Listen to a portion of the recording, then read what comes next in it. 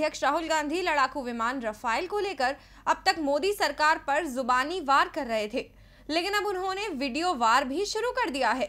राहुल गांधी ने ट्विटर पर एक वीडियो शेयर किया है जिसमें फिल्म शोले का हिट गाना ये दोस्ती हम नहीं तोड़ेंगे के साथ पीएम मोदी और अनिल अंबानी की तस्वीर है।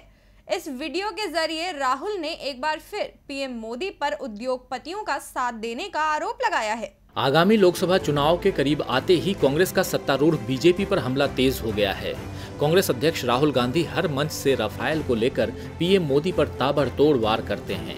पिछले दिनों उन्होंने बेंगलुरु में HAL के कर्मचारियों से मुलाकात कर भी मोदी सरकार की बेचैनी बढ़ाई थी।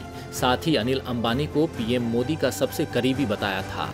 वहीं अब ट्विटर पर एक वीडियो के जरिए भी उन्होंने प्रधानमंत्री की अनिल अंबानी से नजदीकियों पर निशाना साधा है। इस वीडियो में फिल्म शोले का हिट गाना ये दोस्ती हम नहीं तोड़ेंगे के साथ पीएम मोदी और अनिल अंबानी की तस्वीर है। इस तस्वीर के जरिए राहुल ये बताने की कोशिश कर रहे हैं कि पीएम मोदी और अनिल अंबानी की दोस्ती बहुत गहरी है। राहुल का ये वीडियो सोशल मीडिया पर खूब वायरल हो रहा है। वहीं इस वीडियो के साथ ही उन्होंने एक बार फिर मोदी सरकार पर उद्योगपतियों को फायदा पहुंचाने का आरोप लगाया।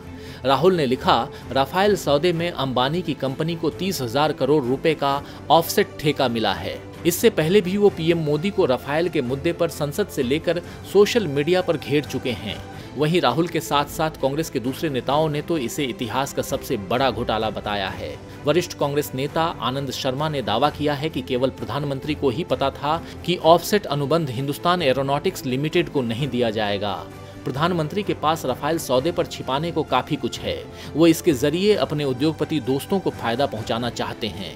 DB लाइव की रिपोर्ट। हमारे चैनल से जुड़े रहने के लिए YouTube पर टाइप करें DB लाइव, सब्सक्राइब बटन को क्लिक करें और बेल आइकन को दबाना न भूलें ताकि खबरें आप तक पहुंचती रहें। देखते रहिए DB लाइव, क्योंकि यहाँ हैं खबरें लगातार।